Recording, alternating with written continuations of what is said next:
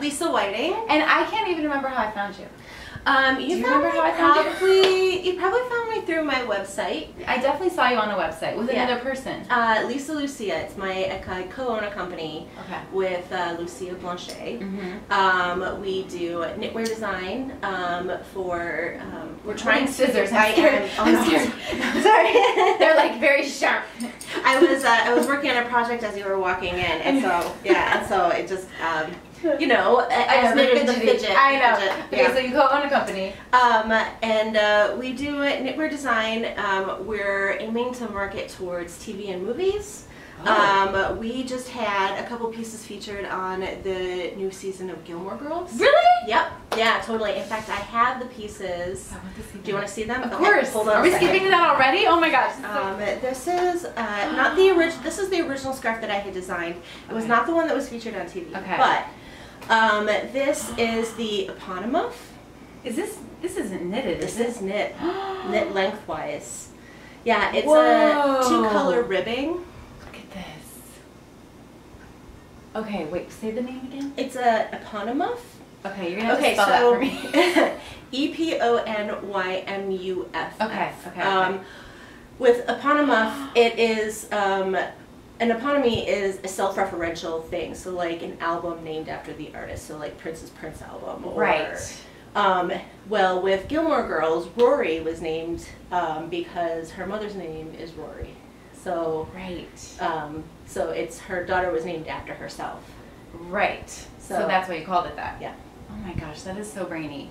That is so brainy for me. Okay, so wait, you have to rewind then. Okay. So you designed this knowing it was going on Gilmore Girls? Yeah. Okay, so how did that happen? How did we get connected? Okay, so I used to own a yarn shop, Sifu Design Studio in Chicago. I was open for 5 years.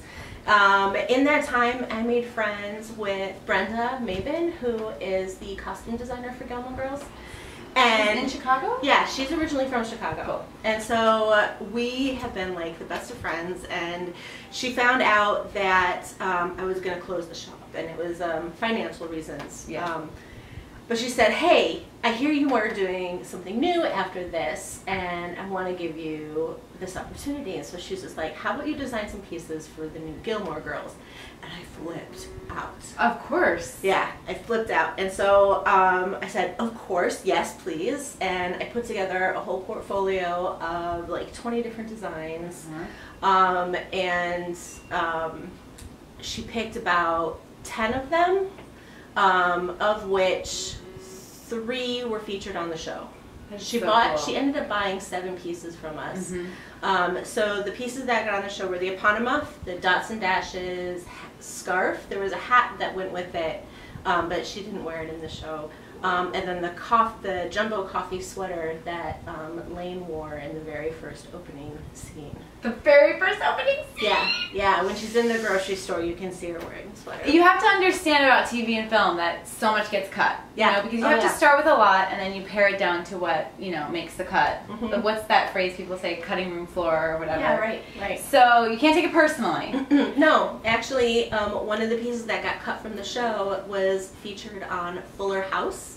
So the pizza sweater that Kimmy Gibbler wears, yes, that's one of ours as well. What? Yeah. Okay, so is her name Brenda? Brenda. Does Brenda also costume Fuller House? How did that connection? No, Netflix did the reboot of Gilmore Girls, and they also did the reboot of Fuller House. And so because they shared a wardrobe facility, which is like an airplane hangar of costumes. Can you imagine? It was the coolest thing. I walked in and I was just like, oh, this is so neat. Like you could see like all of the TV shows, because it was a Warner Brothers studio that Warner Brothers had done. They had a whole exhibit of Harry Potter costumes, and oh yeah, it was so cool. This is in LA? Yeah, this is in LA. And so because Fuller House was right next door, they kind of just pillaged the Gilmore Girls stuff when it was done. That is so awesome. Yeah. So how does that work? Like the actor in me knows that you get residuals or whatever for appearances. So if Gilmore Girls bought the pizza sweater, they originally purchased like an item. Like if they went to a store and bought a sweater off of the rack, it was like that. But we designed it special So we had this opportunity, and we took advantage of it. Does Fuller House then also buy it, or it's just now? No, it was because it was property of WB. Yeah. It just kind of got reappropriated. That is so cool. Did you expect your career to go to this place? No, and I didn't expect where I'm going now.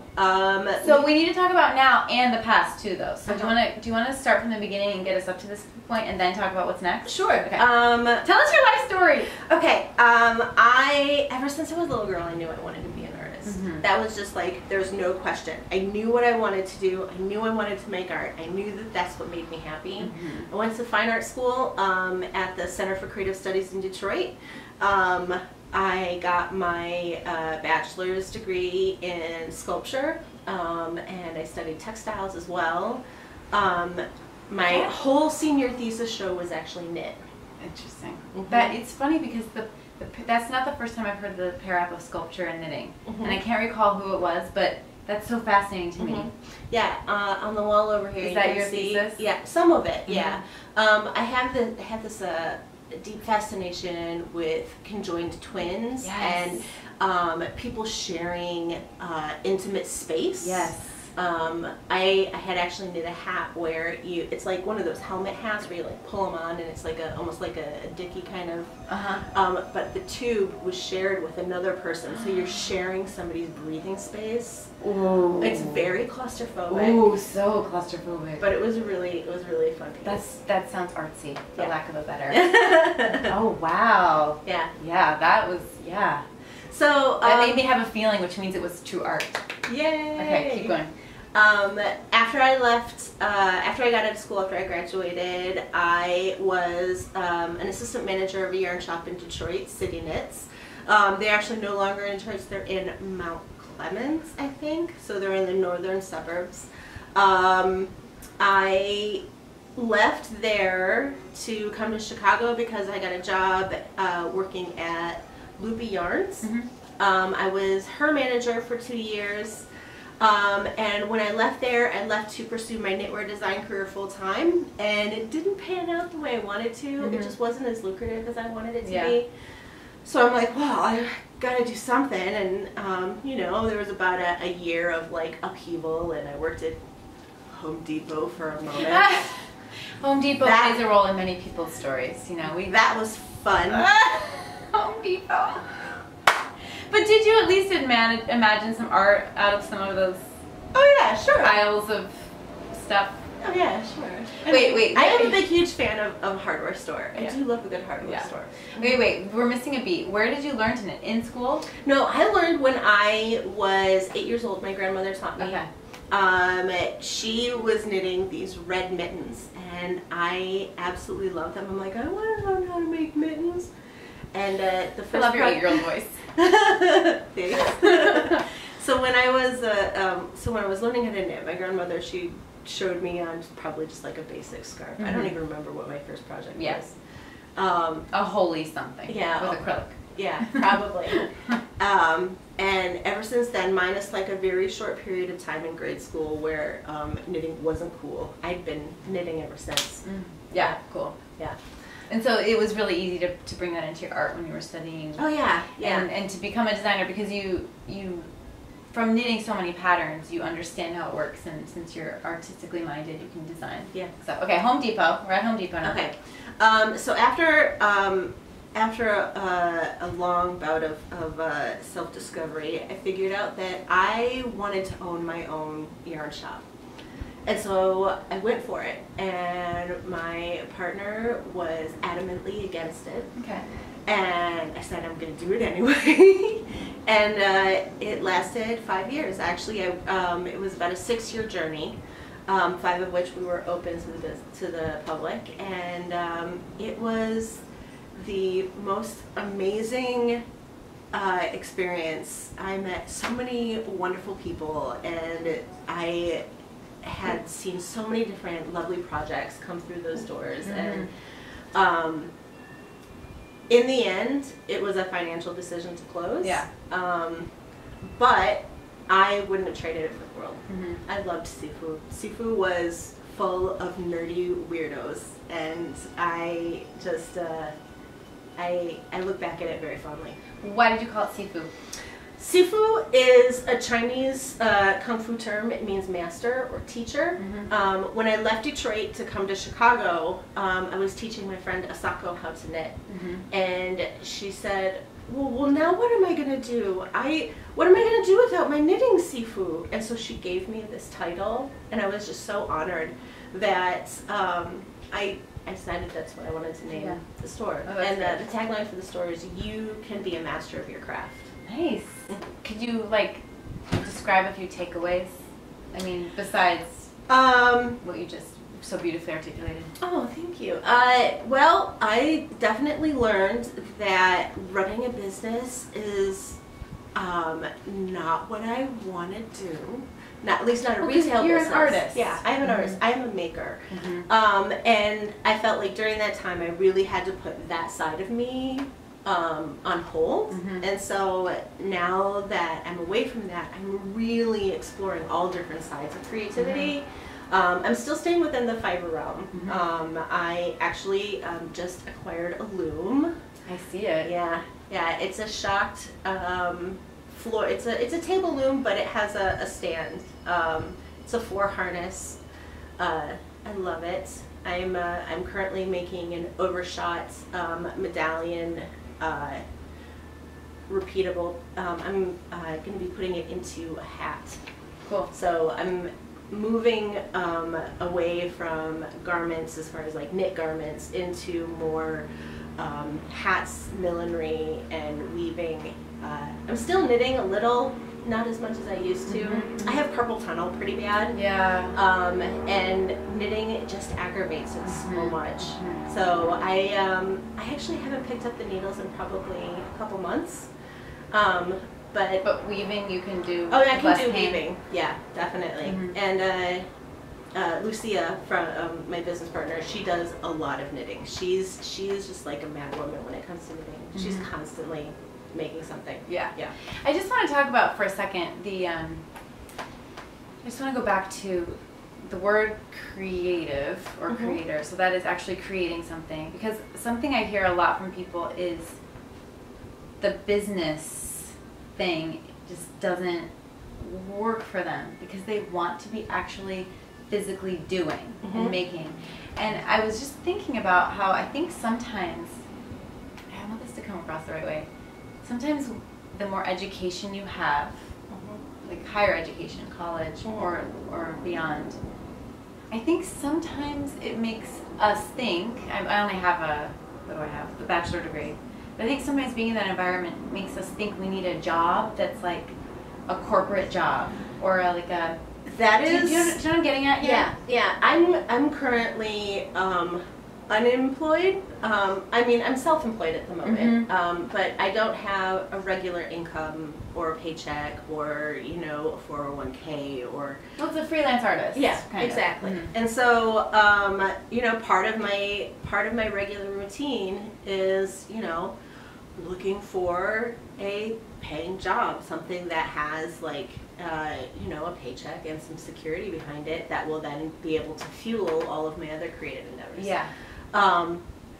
And in that search, I have to look through all of the corporate positions that are out there, creative director for digital media resources. Yeah, and creative is in the title. Yeah, but it's not the kind of hands-on you want. Right. That's what I'm getting at. Yeah, and with creative directors and stuff, and a managerial position, it's just you don't have the hands-on of actually making something. And most of the times that those titles come up, it's in the digital world, and I'm not necessarily a digital person. Yeah, I'm very analog. I'm very hands-on. I want to make something, and so.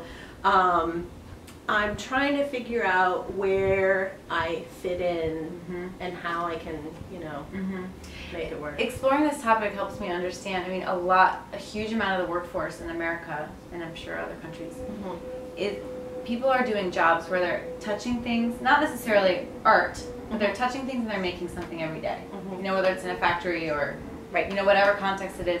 And there's so many of us doing that, and there's something to it. Yeah, there's something to that. I'm in very the process. fulfilling. It is very fulfilling. You know what I'm saying?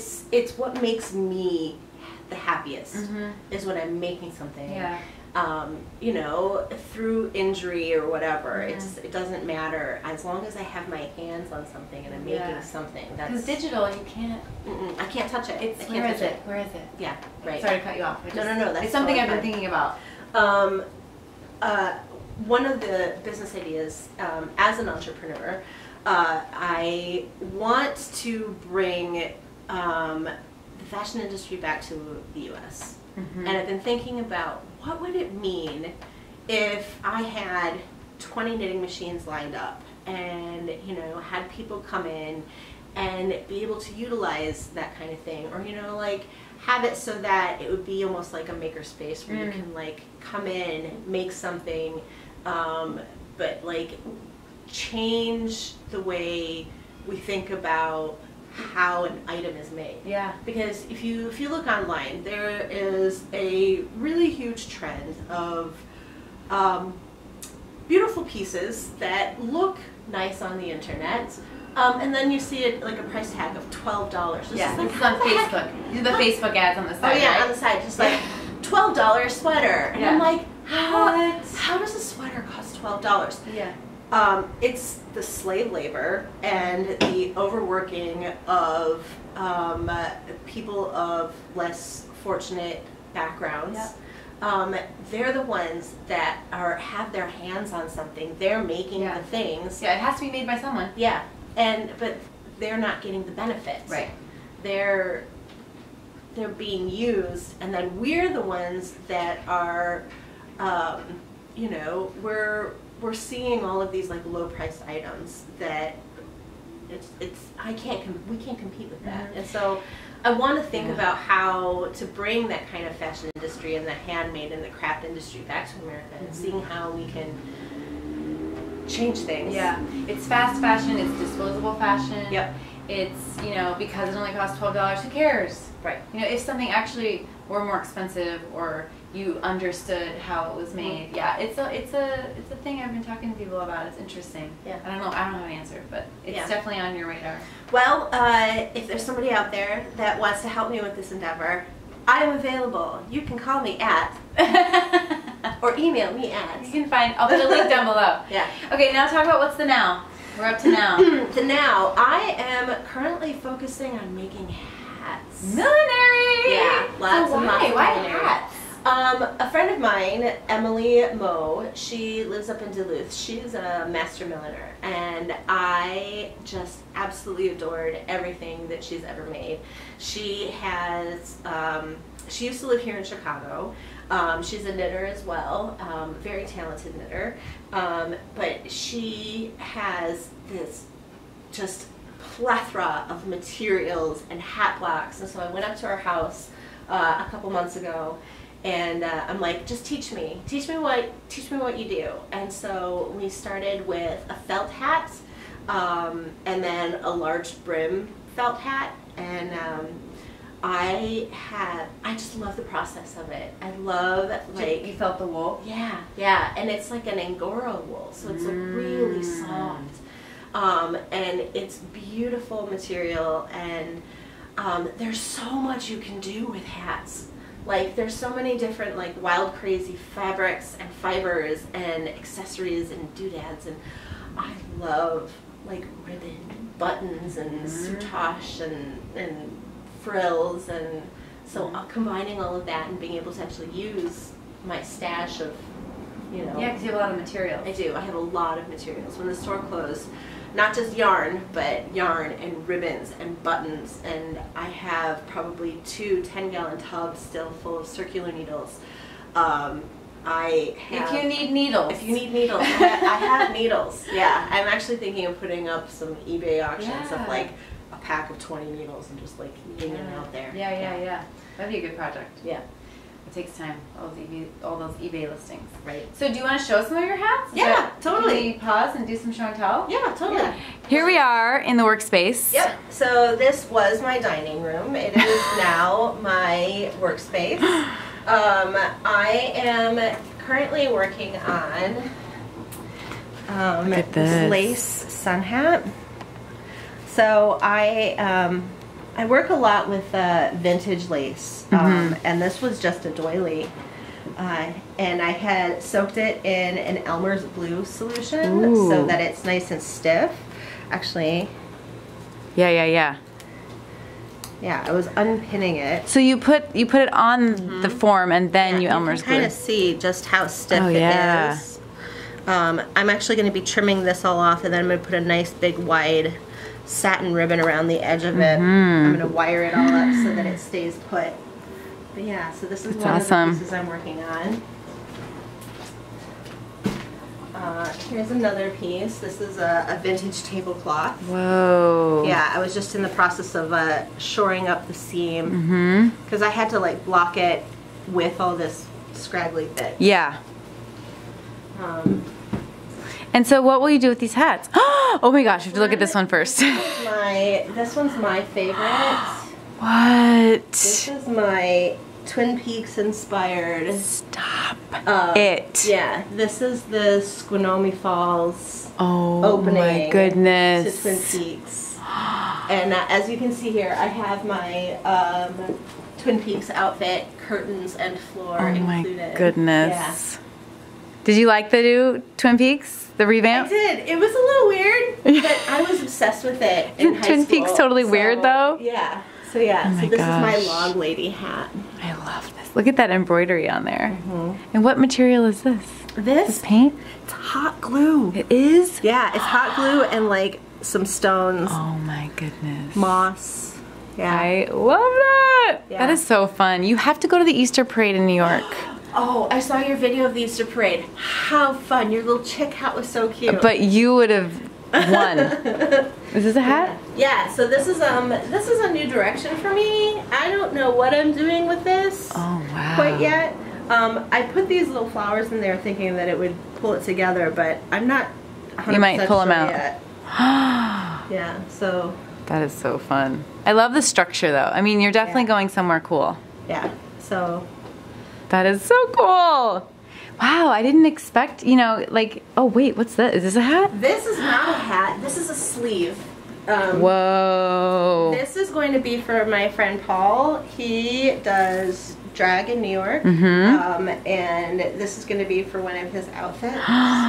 So. Yes. So yeah, I have this, it's going to be kind of, it's going to come across this way, and then it's going to have a very square base to it. Oh my gosh, that's gonna be epic. That is so fun. You have the freelance artist life, doing all this. I mean, you're obviously multi-talented and you have a lot of interests. Do you think you're going to be doing more? You mentioned at the very beginning more like Hollywood design stuff. I would love it if it moved that way. I'm not putting I'm not putting too high of expectations on where I'm gonna go. I just want to really focus on what I'm making and then selling what I can. Yeah. Because if I can do that, then I feel like I've accomplished what I want to accomplish. What's the best place to sell? I'm gonna be starting an Etsy shop. The name of the shop is gonna be Hale Satin Millinery. Okay. So it's a little punny. Hale Satin. Okay. I'm hoping that that might be a good place for me to start. But there are a couple hat shops in the city. I know that there's a couple hat shops in New York. So when I get a good collection together, I'm gonna bring my portfolio to a couple high-end shops and see if I can't sell them there. Yeah, that'd be great. Yeah. So you have your what's the phrase? You hear a lot of something in the fire. Oh, I love a lot of fingers in different pies. Sure, we'll put it that way.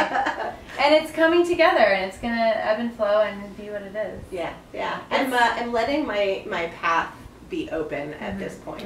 Yeah, but knitting has always been and always will be the basis of my passion for creating. Yeah. It's that darn carpal tunnel. I know, it's so stupid. But yeah, I'm just glad I found you because I love finding people who are like passionate and specific and like true artists. And so I'm glad you would be here today. I have 9 questions that I ask everybody. Okay. They're really fast. You ready? Okay. Yep. Knit or crochet? Knit. Weave or spin? Weave. Cashmere or alpaca? Cashmere.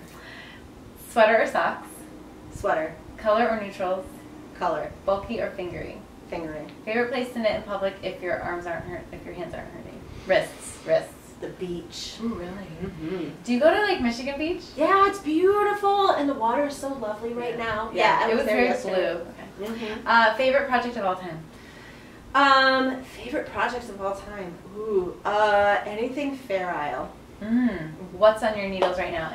Oh, I had a list at one point. It was like 85. When I was working at the shop, because I would start something with a class and then I would set it down and then I'd start something else with a different class, and it's just like I'd never get back to it because I was constantly doing something else. And so I have a few things that are, you know, that need to be finished. Oh, I have an embroidery project. Ooh, this is a naughty embroidery project. Ooh, Can you show that? Do you want to see it? So this is my Tom of Finland inspired Oh, wow. knitter. Oh, wow. Dude. That is quite the embroidery. His little manhood sticks out the bottom of the scarf. That's good. Look at his, wow, his hat. I don't know if you can see, this is like really beautiful. It's a little crinkled. Love it. I love embroidering. Isn't it fun? It really is. It's like drawing with a needle and thread. This is a sweater that I'm working on. It is gorgeous. Almost finished. This is the last panel. This was designed by my friend Sam Tesla. That is so pretty. Yep. So that's a nice, like, hardy wool. Too. Yeah, it's a eco wool cascade. It's a good outer layer. So this should be done pretty soon, I'm hoping. And then this is my poncho penguin style sweater. This is a Pickles design. It was their, this is their, I don't remember what they called it. But this yarn, is this the one with all the triangles? Yeah, here we go. Yeah, this is on my queue. Yes, that one. Yep. Yes, that's on my queue. Yep. That is so so cute. that's what this is going to be, and it's in Blue Sky Alpaca Melange. It is so It's luxurious. Delicious. It's delicious. I love an alpaca blend. It's kind of my favorite thing ever. Yeah. So those are a couple of things that I'm working on at the moment. Yeah, I hope your wrists feel better. Me too. I had that when I was pregnant, and I had to wear every once in a while I still pull it out, like a little wrist brace. Yeah, it helps. It does. Lisa, it was so fun to meet you. Yeah, it was fun to meet you too. Thank you so much for finding me. Thanks for being on Kristyglassknits. I'll put links down below, anything that we've been talking about, and then you can reach out because you're pretty easy to find. Yeah. With the links. Yep, totally. Awesome. Bye guys.